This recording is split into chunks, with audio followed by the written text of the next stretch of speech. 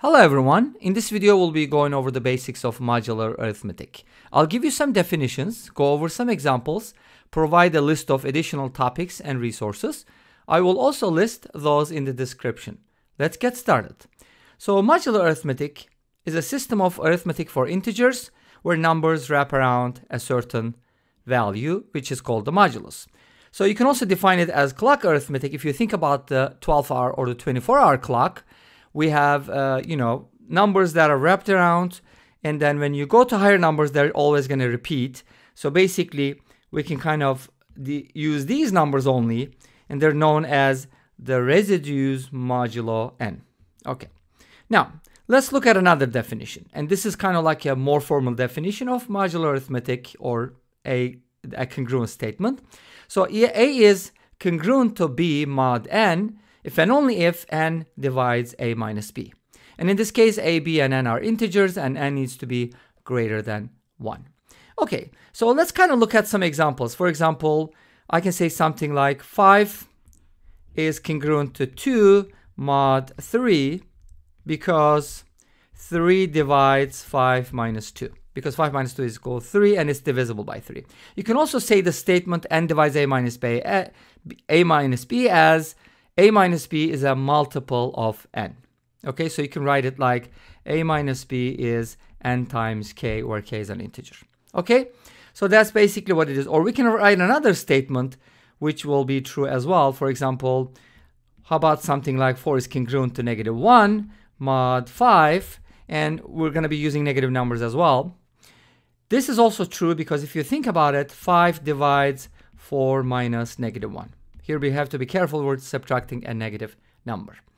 Okay, now let's take a look at this example here. This is one of the first examples that I actually go over when I teach modular arithmetic. Find all possible values of n if 11 is congruent to, so that's how we read it, congruent to 5 mod n. So in this case, we don't know the modulus, we're trying to find it. And we do know that 11 is always congruent to 5. So we can use our formal definition. Basically, what it means is if a is congruent to b mod n, then n divides a minus b. So we can safely say that n divides 11 minus 5, which means n divides 6. And of course, n needs to be greater than 1, and it's going to be an integer. So what integers divide 6? We have 1, 2, 3, and 6. Since we're not going to count 1, we have 2, 3, and 6. These are going to be the possible values of n. Okay, great. Now, modular arithmetic. Well, why do we use modular arithmetic? It deals with remainders. So if you take a positive integer a and divide it by n, another positive integer, and let the quotient be q and the remainder r, then from division algorithm, we can basically write the following, which implies a is congruent to r mod n. Let me go ahead and explain this with an example. So suppose you're dividing 13 by 5, right? But of course, when you divide it by 5, the quotient is going to be 2, and the remainder is going to be 3, right? Okay, so what is that supposed to mean? It means that in this mod, which is mod 5, we're talking about mod 5 here, because we're dividing by 5.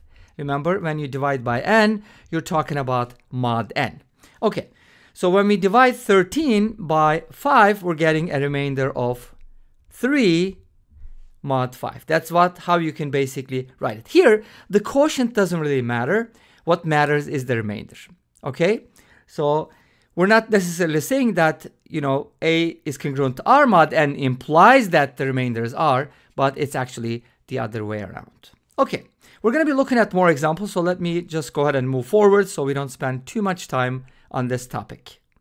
The definition of congruence also applies to negative values, like we talked about before.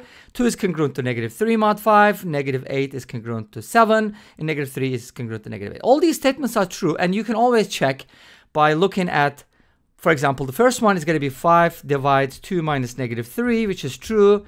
5 divides negative 8 minus 7, which is again true, and 5 divides negative 3 minus negative 8. All right, all of these are true statements.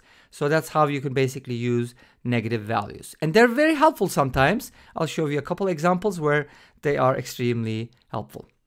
For example, this one.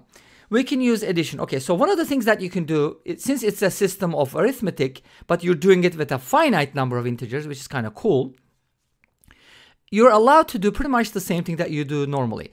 So you can add the same number, you can subtract the same number, you can multiply by the same number, but division is kind of problematic. We're gonna look at division in the next example. So let's solve this equation, for example. Since I can subtract 3 from both sides, this gives me x squared is congruent to -3 mod 7. Now, obviously -3 as a perfect square doesn't make sense, and we're not going to go into the I business here. You know, we're going to keep it real, for reals, okay? So x squared is congruent to -3 mod 7. How can I handle this? Well, I can add 7 to both sides, because one of the things that we should always keep in mind is 7 is congruent to 0 mod 7. Why? Because the difference between 7 and 0 is divisible by 7. So this is always true. So we can safely say that n is congruent to 0 mod n all the time, which is really good to know. And we can generalize this even more, like nk, if you have a multiple of n, it's always going to be 0 mod n as well. So this is good to know. Now I can just go ahead and add 7 to both sides, but remember that 7 is congruent to 0, so instead of adding 7 here, I can just add 0 on the left-hand side. So this gives me x squared is congruent to 4 mod 7. Now this is nice because 4 is a perfect square, and from here, I can kind of branch off and say x is either 2, I mean congruent to, of course, or -2 mod 7. But remember, we're allowed to add 7 or multiples of 7, so -2 is congruent to 5 mod 7. So in mod 7, this equation has 2 solutions, 2 and 5. And when I say mod 7, you should always think about this finite set 0, 1, 2, 3, 4, 5, and 6, because these are the all possible remainders upon division by 7. That's pretty much what we're dealing with. Now, if you look at the second example here on this page, we said that division is problematic. Let's illustrate why that's the case. If you divide, for example, well, is this true? First of all, let's go ahead and check that. Is 10 congruent to 4 mod 6? Yes, because 10 minus 4 is 6. You see, there's a quick way to check that.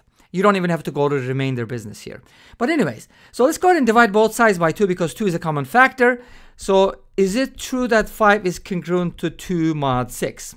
Well, obviously that's not true, because if you think about 5 mod 6, it can be congruent to 5 mod 6 itself, or you can add 5 and write it as 11, or subtract 6 and write it as -1. So we're not gonna have 2 being congruent to 5. And you can also obviously check that 5 minus 2 is equal to 3, and 6 obviously does not divide 3. Or I should probably write it more clearly as 5 minus 2. So it makes more sense, right? Okay, so division is problematic, and there is a way to overcome that sometimes, because we have a common divisor. If you divide both sides, including the mod, by 2, then you'll be good to go. Okay, let's take a look at this example. This is kind of interesting, and this kind of puts us in a position where one of our additional topics talks about quadratic residues and stuff like that. So this is a really fun topic, but we'll talk about that later. Anyways, what number in mod 4 squared is going to be congruent to 2? When you think about this, you might be thinking, okay, I'm going to add 4 to both sides. You can make this 6, you can make like 10, so on and so forth, but you'll never get a perfect square. Well, let's see what happens. When I say mod 4, you should understand this list, right? 0, 1, 2, 3. So these are possible remainders. These are possible numbers in mod 4. So let's go ahead and square each one of them. For example, 0 squared is 0 mod 4. 1 squared is 1 mod 4. 2 squared is 4 mod 4, but let's go ahead and write it as 0. And 3 squared is 9, but if you divide it by 4 and look at the remainder, you're going to get 1 mod 4. So all these numbers, so this is the set of x's, and this is the set of x squares, right? What do you notice? Well, if you square a number and you look at it mod 4, it's never going to equal, or it's never going to be congruent to 2 mod 4. So this equation has no solution, because a perfect square can never be 2 mod 4. And you can easily verify this. Think about, well, this basically means that x is even, and if you square even numbers, you're going to notice that they're never going to leave a remainder of 2 mod 4. Okay, cool. So this equation has no solution. What about negative exponents? Well, we're talking about negative exponents, but there are no negative exponents. Well, here's what we're going to do. We're going to go with, first of all, let me tell you, division is not like a standard procedure. So we don't really write like 1/3. 1/3, like a fraction is not defined in mod 5 or in any mod. So what we're going to do instead is multiply both sides by the inverse of 3. So let's go ahead and multiply both sides by 3 inverse. And let's see what happens. Of course, I'm multiplying from the left to be kind of like exact. That's what we're going to get. So this gives you, now when you multiply a number by its inverse, obviously that's going to give you the identity element, which when multiplied by x gives you x. So this is basically going to be like a 1 in multiplication. So we're going to be getting x from here, and when you multiply by 1, of course, it's going to be the same. So in other words, the number we're looking for is the inverse of 3 mod 5. But how do you find the inverse of a number or any number to the negative exponent? Well, let's go ahead and think about this. Mod 5, I'm allowed to add 5 or multiples of 5. So let's go ahead and add 5 to 1 to make it 6. And this equation is definitely solvable. You can divide both sides by 3 because 3, 6, and 5 do not have a common factor. So we can go ahead and divide, and that's going to give us x is congruent to 2 mod 5.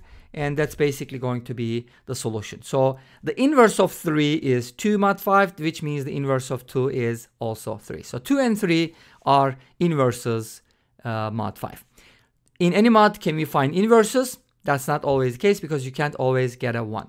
All right, that's another interesting topic, which I'm going to leave open-ended for now. Now let's take a look at this example. This is an example from a 3rd century AD Chinese book. You've probably seen similar problems. These are fairly common. We have a number of things, but we do not know how many. We count them by 3s.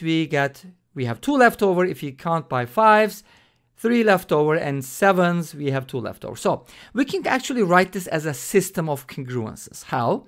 Well, the number we're looking for, let's call that x. X is going to be 2 mod 3.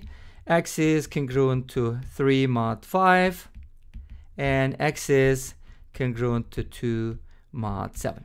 Obviously, this is a system of congruences, and this system has a solution.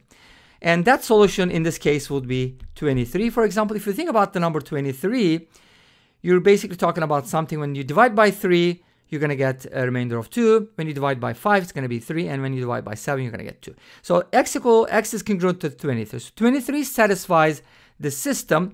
But to be able to find this and solve this, of course, with higher mods, it's much harder. We have something called Chinese remainder theorem, which I also included in additional topics. Okay?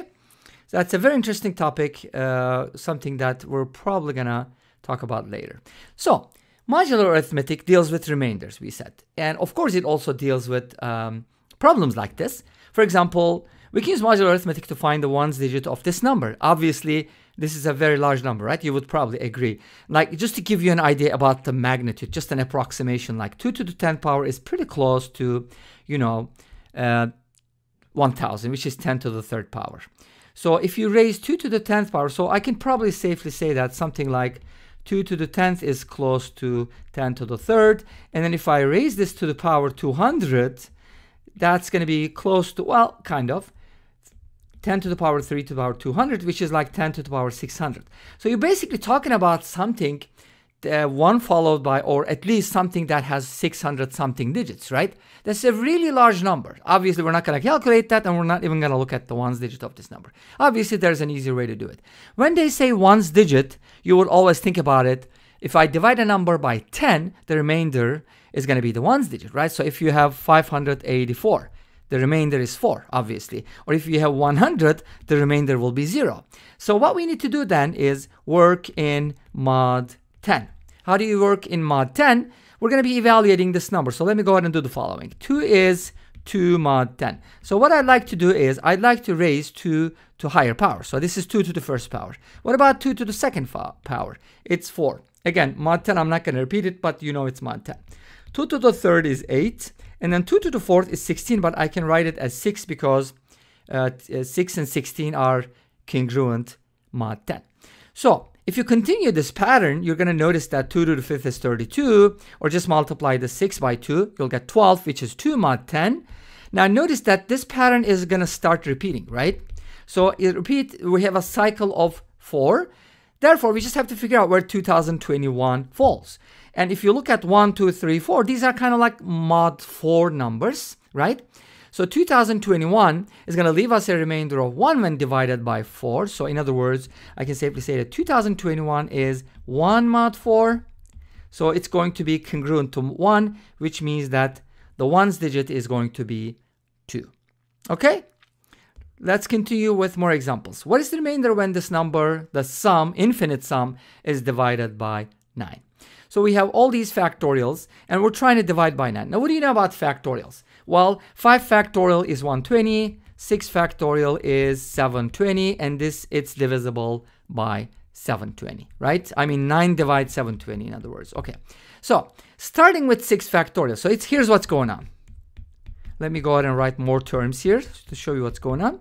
Obviously, anything higher than 6 factorial contains 6 factorial. Therefore, all of these terms are divisible by 9. Therefore, they leave a remainder of 0. So the only thing that I need to look at is the first 5. And it's kind of like 1 plus 2 plus 6 plus 24 plus 120. Obviously, this ends in 0. Let's see what happens. This is going to give me a 30, 150, and that's going to be 153. Now, how do you find the remainder when this number is divided by 9? Well, you're just going to add up the digits, and that's going to give you the answer, right? Okay, and that is 9. Therefore, this number is going to be divisible by 9, which means it's going to leave the remainder of 0. Okay, cool. Let's take a look at another problem. What's the remainder when 2 to the nth plus 6 times 9 to the nth is divided by 7? Now, here's one thing that you might be thinking. You might just plug in some values for n and see what's going on, right? I mean, that's probably going to work because if you have a fixed remainder, it should work with n equals 0, n equals 1, n equals 2, whatever. Well, in this case, I guess we are defining n to be a positive integer. So let's say n is an element of positive integers so that we don't have to deal with stuff like 0. Okay, now how does this work? Here's what I can do. 9 to the nth, since 9 is congruent to 2 mod 7, right? This is mod 7. 9 to the nth is going to be congruent to 2 to the nth. Because one of the things that I guess I forgot to say is you can raise both sides to a power. You can add, multiply, subtract, and raise both sides to a power. But division is a little tricky. Now, so what I can do is I can basically replace this 9 to the nth with 2 to the nth, since they're congruent. And this gives me 1 times 2 to the nth plus 6 times 2 to the nth, which is 7 times 2 to the nth. And as you know, any multiple of 7 is congruent to 0 mod 7. Therefore, the remainder is, again, 0 when this number is divided by 7. And you can, again, test it with certain values. All right, cool. Now, this brings us to the end of this video, but let me briefly talk about some additional topics here. Well, we have Chinese remainder theorem, which I briefly mentioned to solve systems of congruences. Fermat's little theorem is very interesting, again, for solving congruences. Euler's theorem is obviously huge.